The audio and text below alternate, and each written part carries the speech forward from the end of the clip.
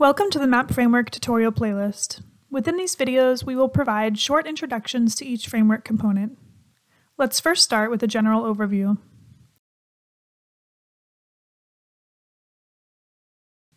The mappFramework provides a universal starting point for map services and map access.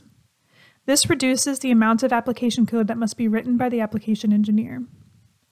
The framework includes programming tasks and supporting configuration files with built-in best practices and application know-how.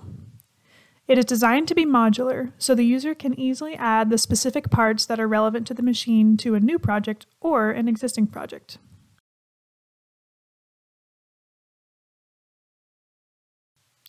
The overall goal of the mappFramework is to streamline and simplify your map services and map access implementation.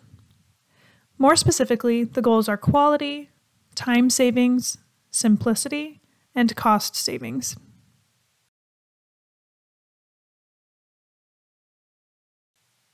The mappFramework is a community-driven or open-source resource.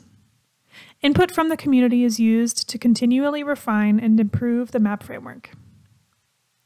The GitHub repository, which holds the framework source project, is available at the following link, which is also in the description below.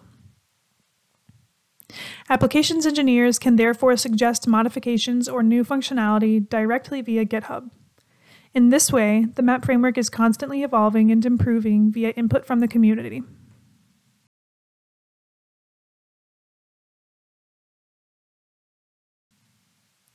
The mappFramework uses standard map components, and general questions about maps should continue to be directed to first-level or second-level support.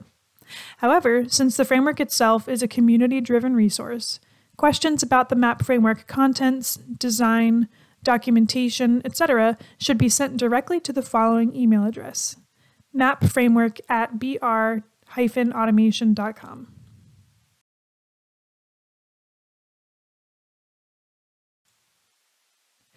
The framework is available for download via the library base on the B&R website or directly from GitHub. Remember that the library base is only available after logging in.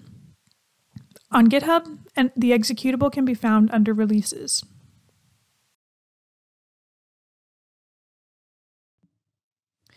Install the mappFramework by launching the downloaded executable.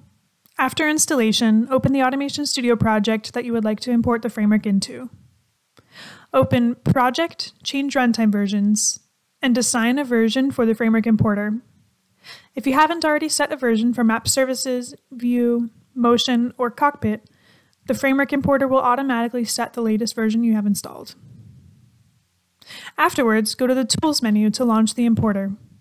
Note that if you forgot to set a version for the framework importer and change runtime versions, the Tools menu item will be grayed out.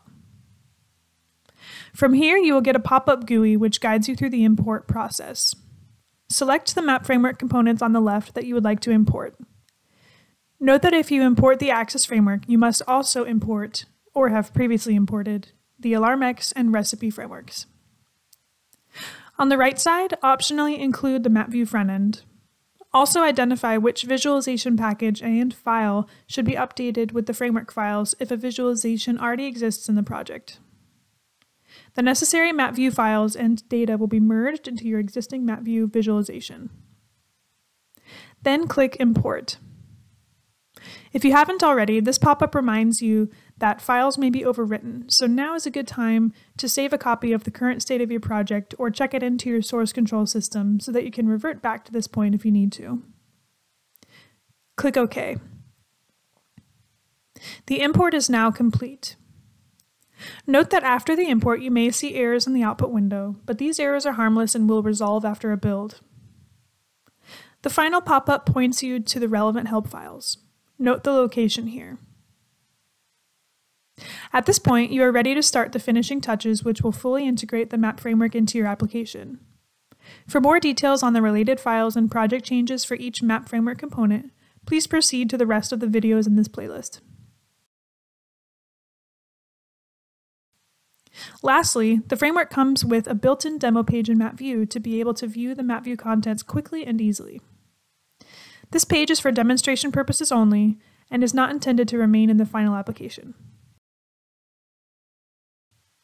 Thanks for watching and enjoy the mappFramework.